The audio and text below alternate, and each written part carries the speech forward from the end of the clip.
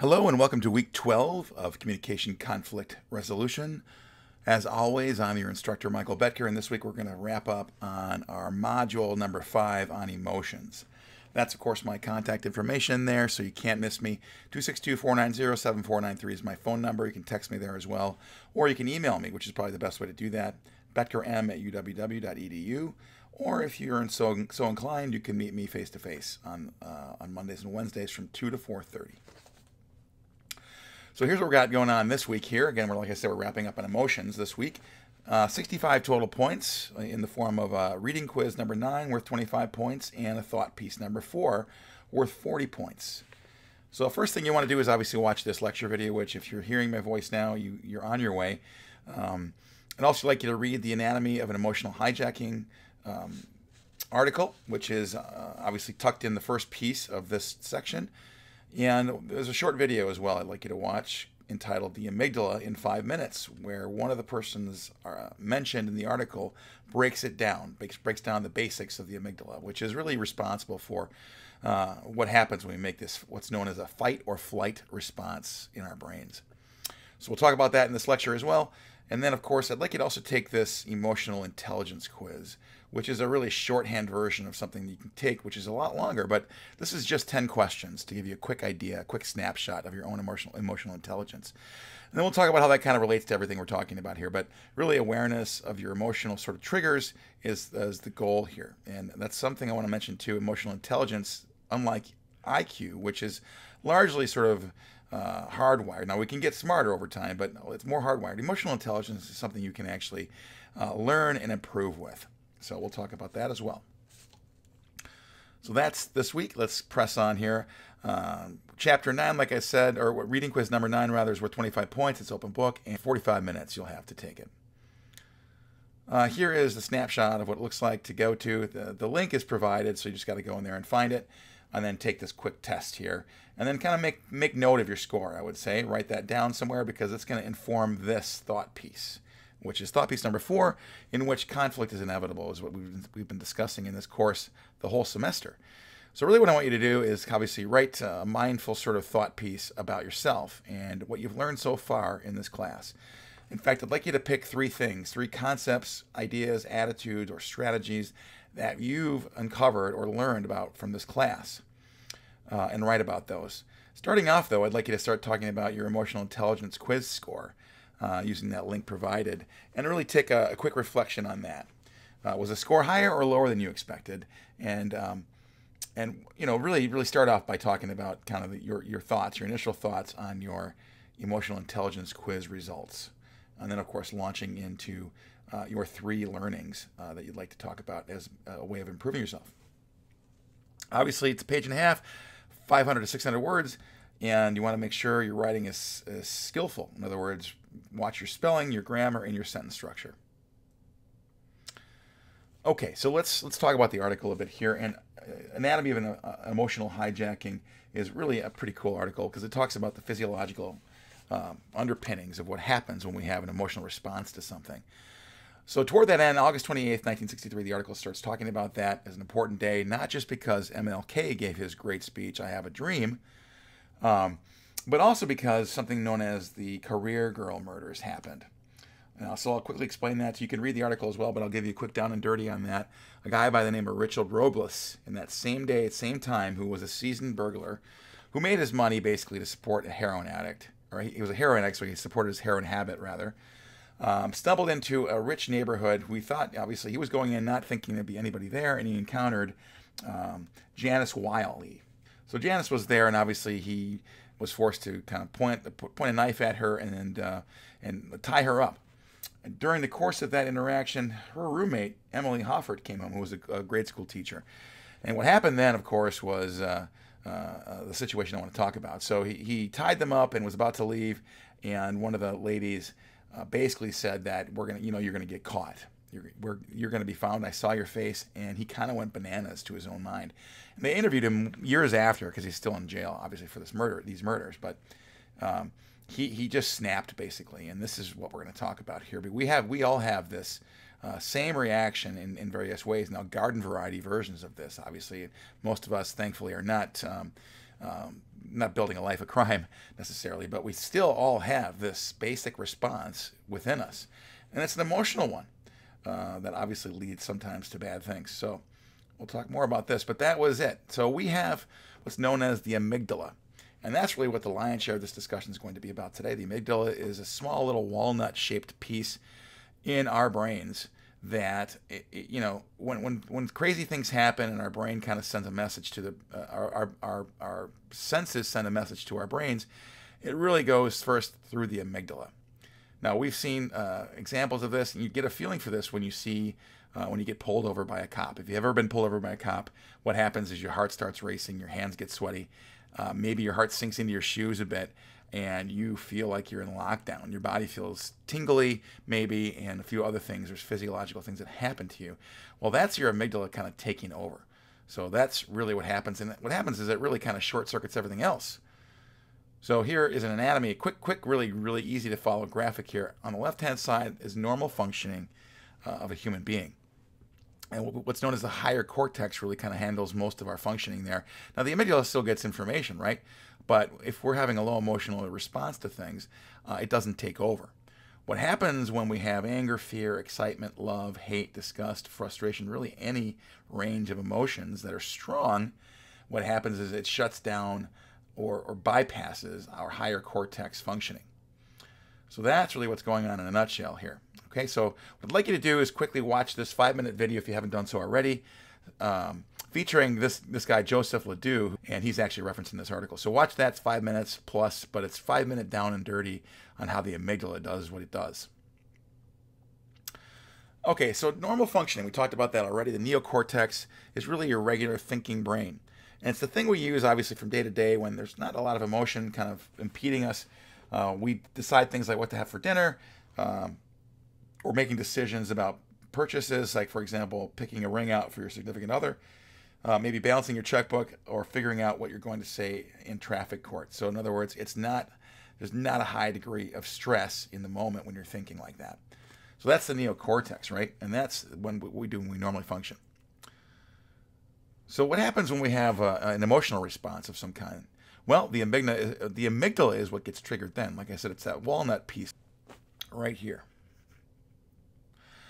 The amygdala is an information filter regulated by our emotional state. So when we're calm, the filter is wide open and information flows to the prefrontal cortex and we make good decisions, right?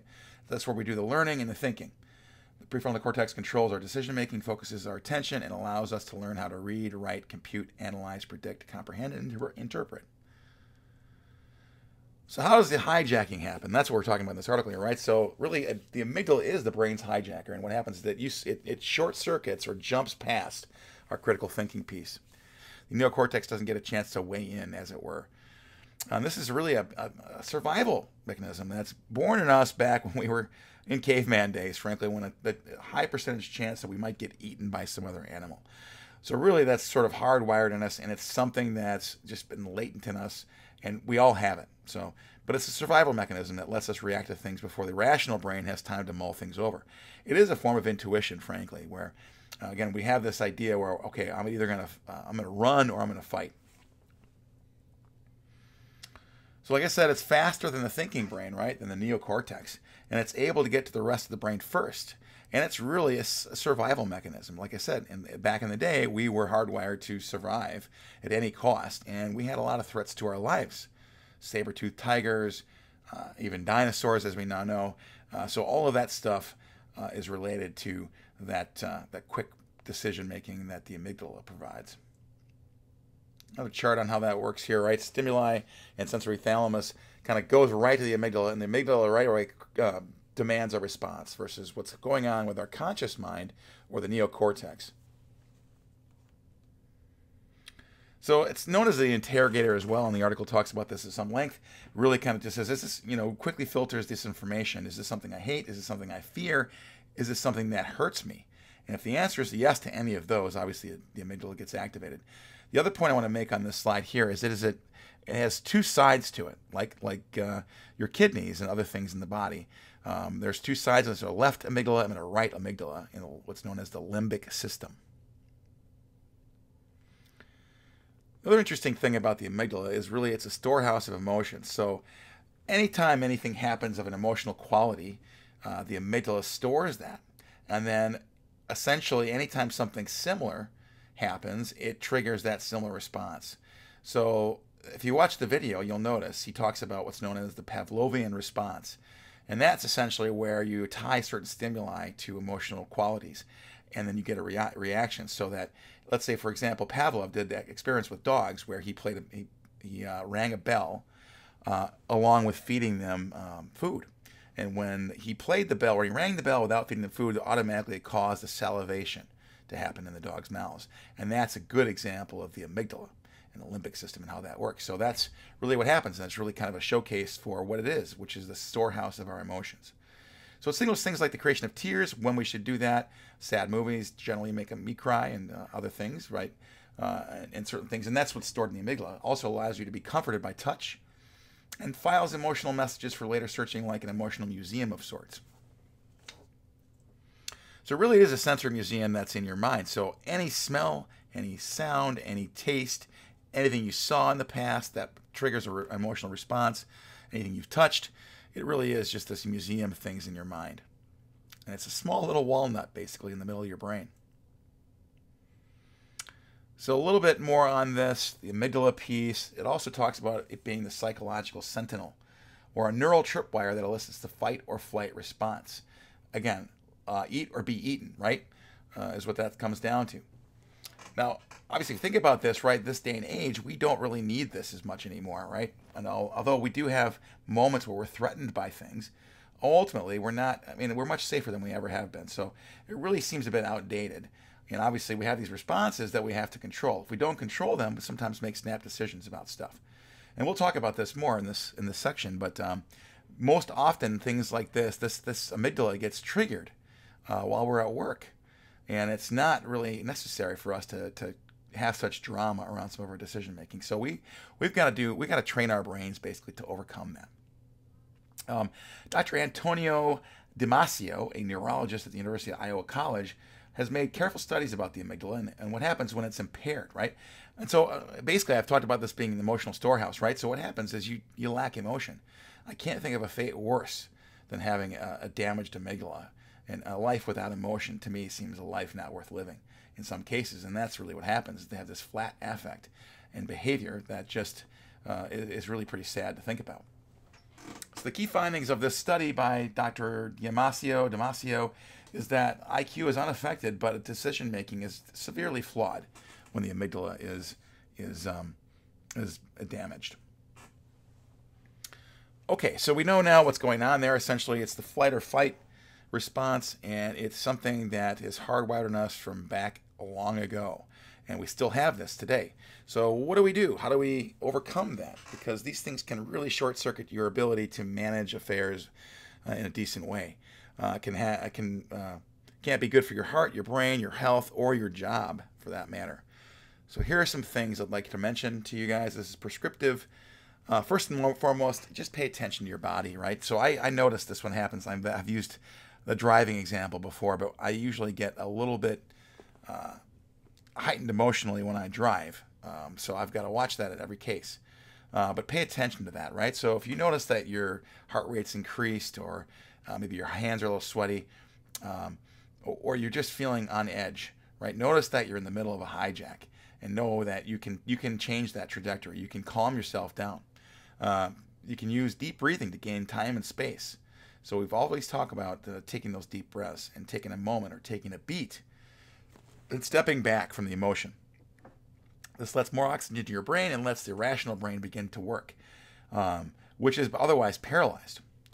You can use a mantra or self-talk like, I'm okay, this isn't a real threat, give me a second to come out of it. And I've used this actually to some success. It seems horrible in the moment because that's your amygdala hijacking everything else. So take a step back from that, and actually, after a few minutes, you'll probably realize it's not as bad as it first seemed.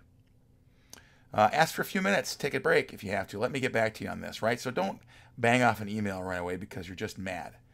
Or worse, say something in a meeting or say something to somebody you might later regret. Just, find a way. Remember those hip pocket phrases we talked about? You feel yourself all charged up. Pull out the old, let me get back to you on this quote. Last thing I want to mention, hijacks can last a few seconds or a few minutes, but the sooner you break its spell, the better you'll feel. You'll learn you can keep in control without losing face. So again, these are some tips here on managing your amygdala. Here are the top 5 amygdala triggers in the workplace, which is where often we spend our time, and really, frankly, where you have interactions with people that cause the amygdala to fire off at will. So condescension and lack of respect. Now, I've experienced this. I'm sure a lot of us here in this class have also experienced condescension or a lack of respect for what we do. And that can, for a lot of people, can fire off the amygdala and create situations where you might say things you regret. Of course, being treated unfairly, and I've had many positions where I've been treated unfairly as well, where you just tend to stew on that a little bit. And then, of course, at points when it happens, and it happens in the moment, you might have that flight or fight response from the amygdala. Being unappreciated, of course, also kind of ties in with that, and feeling you're not being listened to or heard. And, of course, the other one here is just temporal, having unrealistic deadlines, which I've also experienced quite a bit of, where you are asked to burn the midnight oil constantly, and over time that can wear you down and create a situation where you might say something you regret. Okay, so what's the challenge for us then? Is this idea of harmonizing emotion and thought. So we have the amygdala, right? And it's this antiquated almost sort of response. Now, it still does save us, so I'm not going to say it's completely useless. But I will say it's something we got to be mindful of and we got to manage. So toward that end, we have to strive to tie together our emotions and our thoughts better. So this traditional tension between reason and feeling. Feeling should take a backseat to reason is flawed. Now, I've worked in companies where it's not permissible to cry at work or to show emotion of any kind. So I would suggest to you that the newer companies, the more progressive companies, really focus on what's called emotional intelligence more. So this idea of the old paradigm, which held an idea of reason free from the pull of emotion, the new paradigm that companies are now adopting more and more urges us to harmonize the head and the heart. There's a great band called The Head and the Heart, by the way, which I recommend, but kind of getting toward that end. But striking an intelligent balance between both reasoning and feeling. So what I call that, and what's referred to obviously, is emotional intelligence, which I think is critically important. So I mentioned, obviously, EQ versus IQ. Now, obviously, being smart enough to do the job is important, but a lot of companies these days are now looking for your EQ, or how well you handle your emotions within the context of a workplace. So here's some of the things that are important, in order of importance, employers say that are important, and all of which are involved with emotional intelligence. The first, of course, is how calm do you remain under pressure? And that's directly related to your emotional intelligence. And if we always kind of fly off the handle because we get charged up quickly and our amygdala is not being handled appropriately, that's a really good example of not managing your time under pressure. Number 2, resolve conflict effectively, right? So we talk about that in this class quite a bit. Number 3, the most important thing is are empathetic to their colleagues and act as such. So in other words, have empathy for others. Again, an emotional intelligence quality. Number 4, lead by example. Again, showing how to do things in a positive way. And then finally, you may put more consideration into business decisions. So all of these things kind of roll up into EQ versus IQ. So EQ versus IQ. EQ really can be described as motivational and reflective and self-aware. Good at managing relationships with other people, and organizational dynamics are at play there as well. And when you have high EQ, you really are socially aware of what's going on, and you do care about other people and what they're going through. Conversely, IQ, which a lot of companies today still actually hire just on IQ, and they don't even care about EQ. In some cases, maybe that's okay, but I would say in a lot of cases, particularly if you're working for a company where you have to do a lot of interaction with others, or even the public, EQ is vitally important. So, but IQ is technical know-how and things, as of course we know, just the smarts. So, okay, so I'm asking you to take this quick 10-question questionnaire. Now, obviously, no way is that definitive about your own emotional intelligence. So don't dig too deep into that unless you want to take the longer test, which I encourage you to do if you have the time. But this abridged version will give you a quick snapshot of that, right? So let's say your EQ or your emotional intelligence score is low, right? Which can happen. And don't be surprised by that. If that's the case, if you have never thought about this before, is a big thing. So I'm going to give you some tips on how to improve that, because the great thing about emotional intelligence, as I've mentioned, is that it can be improved. The minute you think about it and start thinking about how I improve that is the minute you'll start growing your emotional intelligence. And it's something you can actually build up like a muscle. So first thing you do is be mindful of nonverbal communication. So watching facial expressions and movements, body language and gestures. Now I'm a communication kind of aficionado, so I always notice body language on top of what's being said. So we should do that as well. So get really good at reading those nonverbals. Of course, reducing stress generally. Now, I tend to be stressed out sometimes, and I have to kind of chillax. Now, music is one thing I use quite a bit, and obviously I have a dog. My dog is everything to me, and he's kind of talked me off the ledge without, in dog language, of course, but he's helped me a lot of times too. So find your stress ball, as it were, the thing that kind of helps you kind of reduce stress, and that will obviously put the amygdala in check. Stay connected to your emotions. Always be understanding of kind of when you are having an episode of some kind, or when emotion is impacting you. Just be aware of what's going on, I guess, basically there. You can also practice effective conflict resolution. Now, in this class, you'll have, and obviously our paper for this week is all about what have you learned so far, but the things you've learned you should try to employ in your day-to-day life. So choose your words carefully. Think things through before you say them. Take a beat, like I've said. Keep the conversation centered on the present as much as possible. So you don't want to stray off and talk about the past or